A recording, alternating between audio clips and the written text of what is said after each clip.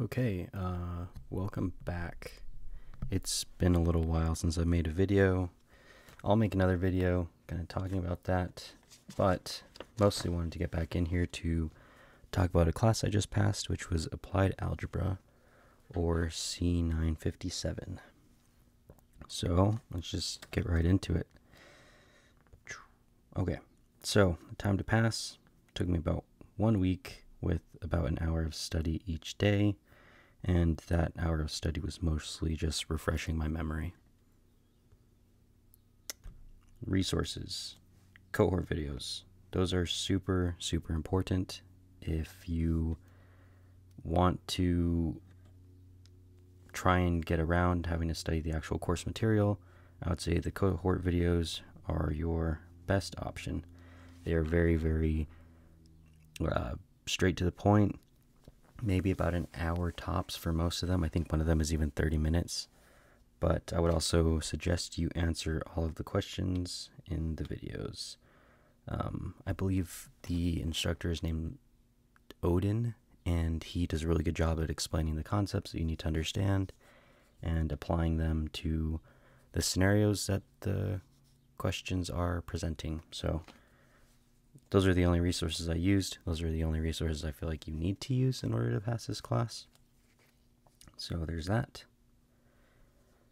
Okay, and my approach. So right out the gate, I took the PA just to see where I was, and I didn't pass by a few questions. I saw the areas that I needed to focus on, which were validity of models, rate of change, and honestly just reading the questions more carefully. Sometimes I would look at a graph and I would see what I thought it wanted me to answer when the wording was just a little bit different in the actual question. So my mistake, totally my bad. I just need to read the questions a little bit more carefully, and then it would have been totally fine. I probably would have passed the first time if I read the questions a little bit more carefully. So after that, I watched all 4 cohorts, which broke the topics down very well, like I said a little bit earlier. And then I took the PA again and passed. If you're trying to watch all the cohorts, you could probably get them done, let's see, probably in about a day. If you only wanted to watch those and try to pass a test. They're not, like I said, they're not too long, pretty straight to the point. And if you wanted to use other resources, I believe there's some Khan Academy videos embedded in the course material. So it's pretty easy to get through. After that, I took the PA again, and then I passed. So after I passed, there were still some areas that I felt like I needed to work on, so I watched some cohort videos again, and then just did all the practice questions that were presented in the videos. And yesterday, I took the OA and scored either competent or exemplary in each area, and overall, I think I was just a few questions shy of scoring exemplary, which isn't a big deal, but I felt like I maybe could have done a tiny bit better, got an exemplary score. But that's neither here nor there. I passed. Okay, so probably what a lot of you are here for is the difficulty level. So I would say if you haven't taken a math class in a while, it's probably going to be a little bit more difficult if you haven't ever or haven't done polynomials, exponential functions, things like that in a while. It might be a little bit more difficult to grasp some of those concepts, but most of, I believe, this material is pretty much plug and play in your calculator as long as you know how to use it. I use a TI-83 Plus. It's like a graphing calculator from Texas Instruments, and that did a lot of the heavy lifting. So if you have a calculator, I would say just use it, because most of the stuff you're going to need to do is just plugging into a calculator. In one of the videos, Odin, the instructor, recommends a calculator, and I can't remember the name of it specifically, but watch that video and then make sure you pay attention to the buttons that he presses, because there's like one button that has like an e to the power of x, and that one's kind of hard to get to if you don't know where to look, so watch out for that. If you're pretty good at math, you've taken a few math courses, this should honestly be kind of like a breeze. Sorry about that. Yeah, like I said, it should probably be a breeze. I wouldn't consider myself like the best at math, but most of this stuff felt like refreshers. So there's that. And it was way easier than applied statistics and probability. So if that was a tough class for you, this one should be a little bit easier. Okay, and things to know. So I like to, this is like a very high level overview of what you should know. But basically, you should know functions like the back of your hand. So I just kind of did some examples here and kind of translated them so that you can visualize what you're doing when you're answering these questions. So basically a function is, in this one here, the top one, a of x is equal to a. Basically you just need to know that the x, so what's inside the parentheses, is the input and the a is the output. So if you see a function a of x is equal to, and then they have a question to the side, just know that if you put these in an ordered pair, the a is going to be what's on the y-axis right here, and the x is going to be what the input is, so in the x position.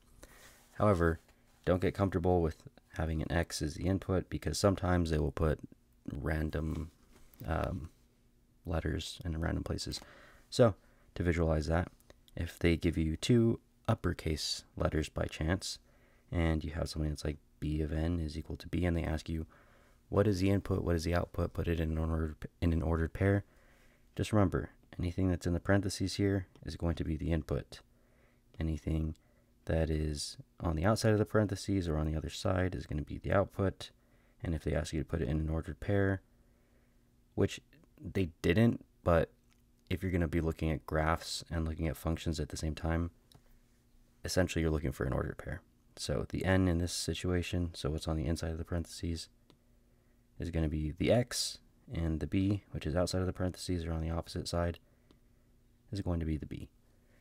So pretty simple, high level, like I said, high level overview of functions and just understanding them. But if you understand functions, you can look at them and know what's the input, what's the output, and how to put that on a graph.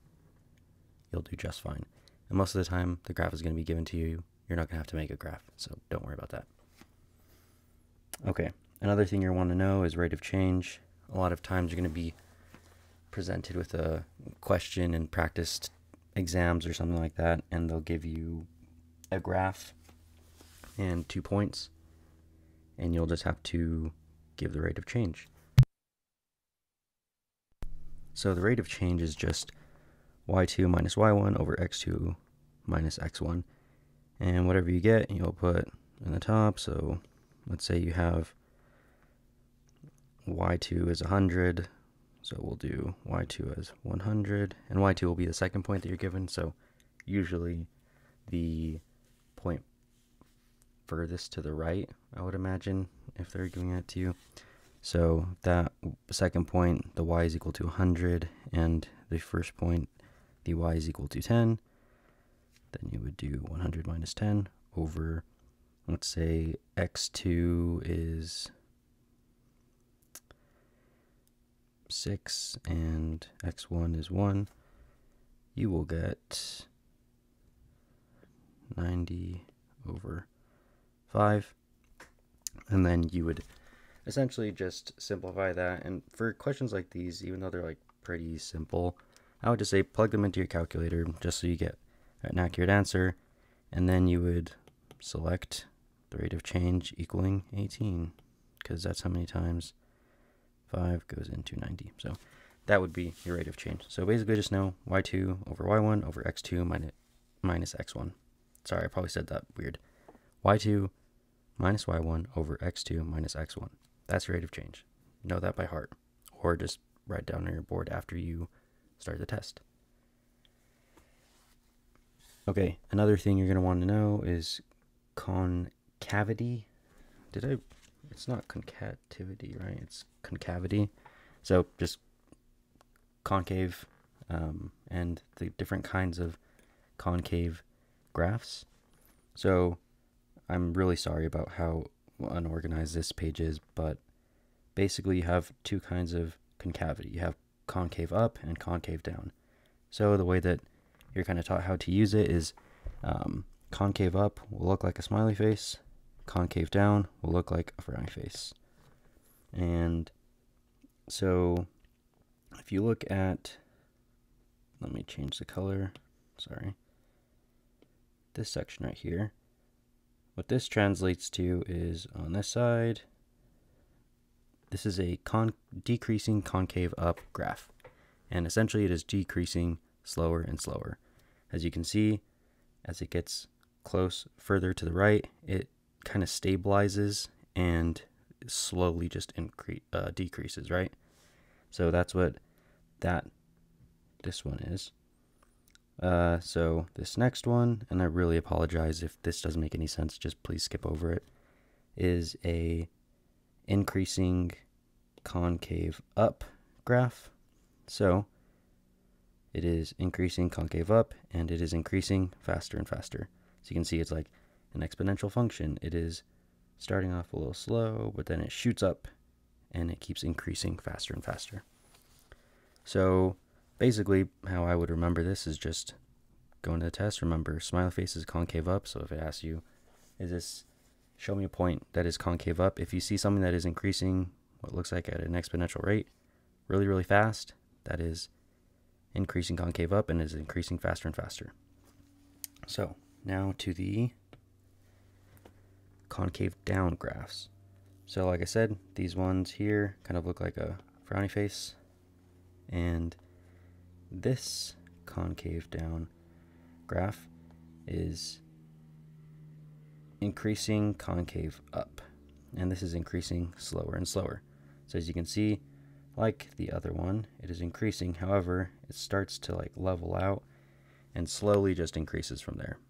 So it looks like the top left half of a frowny face. It is increasing concave up, and it is increasing at a slower and slower rate.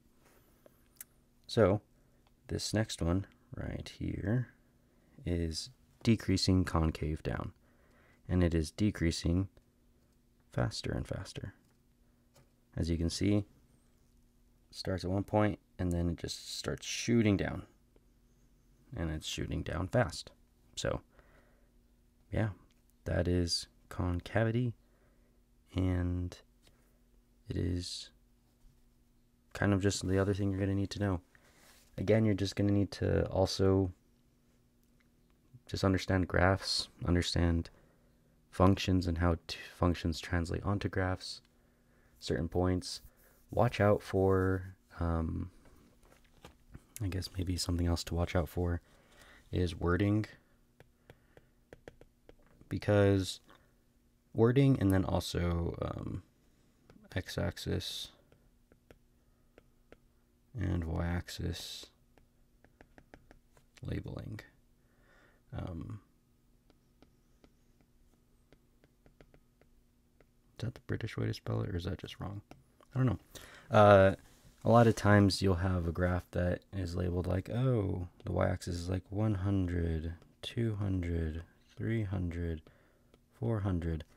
A lot of times you will see these and then maybe you don't notice that it is showing you in millions.